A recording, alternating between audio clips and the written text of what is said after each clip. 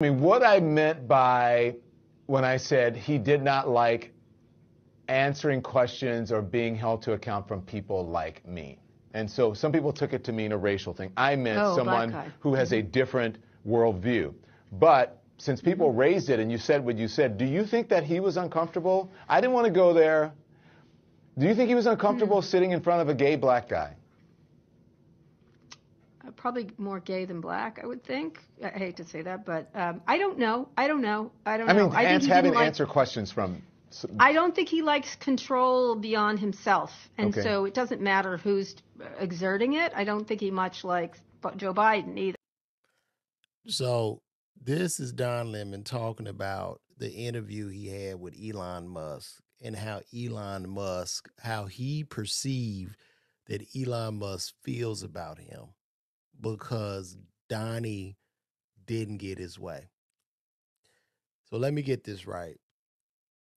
One of the richest men on earth, the third richest man, that is literally sending rockets to Mars to colonize Mars, who's building tunnels in LA, who is building electric cars, he's intimidated by Don Lemon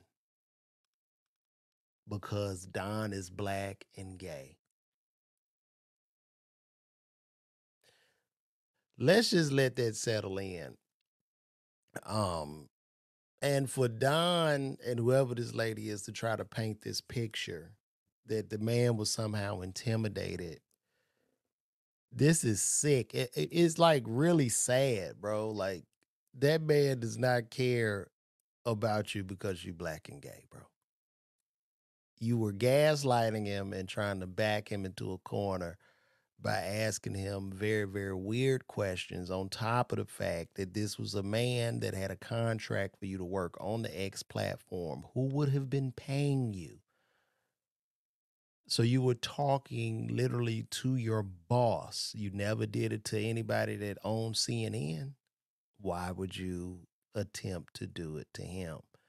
And he quickly canceled your contract because you, Donnie, you messed it up. You dropped the ball. It has nothing to do with your skin color or your sexuality.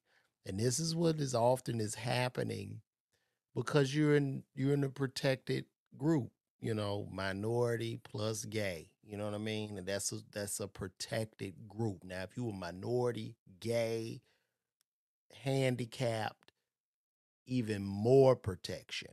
Now, even more protection be if you're minority, gay, handicapped, and a little person. That would have really given you even more protection, right? Or you could have been black, gay, handicapped, a little person, as well as maybe a trans person. All the protections in the world. But I think it's laughable for you to really get on this camera with this lady and to say that this man was somehow uncomfortable sitting with you as he's trying to explain himself as a man that coughed up $40 billion to overpay for a platform that he doesn't need to stand up for freedom of speech. And yes, people are going to say some things that hurt your feelings. This is life, right? But we need to all be able to speak freely and move on. That's all. That's all. People say mean things about Elon on the platform all the time. He's not blocking them or getting rid of them. So it's just a freedom of speech. It's a town hall.